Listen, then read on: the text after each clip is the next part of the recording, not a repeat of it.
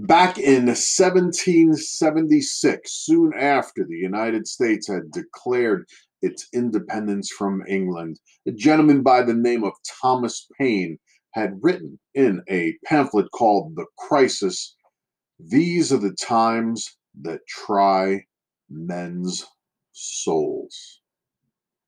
Now, he wrote about it in a different context, folks, but I would like to tell you on this fine Monday morning, March 30th, that indeed we are in the sort of times that test our inner selves.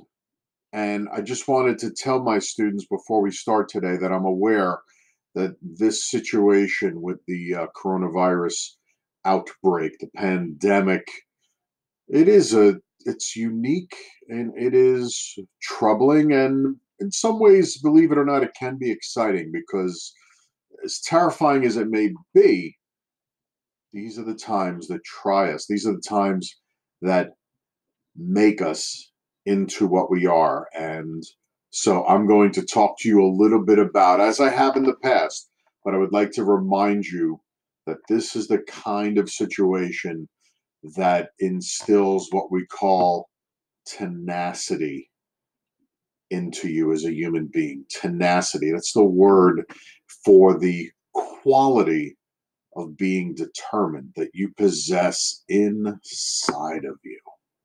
When you possess tenacity, you can also say that you have what we also call determination, doggedness, persistence. Are you going to be tenacious or develop tenacity? How are you going to do that, folks? Now, keep in mind, not only are we in the process of developing qualities that will strengthen us, strengthen us for the rest of our lives, you're also writing your life story, so to speak. Now, if you're not already in the job market, well, at some point, people may ask you, how did you get through that challenging time? What did you do to rise above your limitations? What did you do to become more determined, dogged, persistent, tenacious? It's not easy, folks. I know I'm struggling. I got up at 5:30 this morning, and 3 hours later, here I am getting started with my video to you. So anyway, I'm going to keep it short because I know many of you are probably struggling even more. Or, maybe you're excited. Maybe you want to get started and get your week off to on a good note. So here's what I'm going to do. Today's lesson, basically, you've got one thing to do, folks, besides watch this video. Oh, by the way, notice I got my Piners Wrestling shirt on. Yep, we're still here in support of our Piners, and I am here in support of you. And that's why I am asking you, what can I do? Not just as your English language arts teacher, but just as an educator at your school, as a fellow Piner. What can I do to help you in your academic studies during this challenging time? And it could be specific to this class. It may even be, how do I write this for my science class or history class? Don't ask me about math. Forget about it. Okay, but anyway, how can I help you? But the other thing I'd like you to consider writing about, you can be this or it could be one or the other.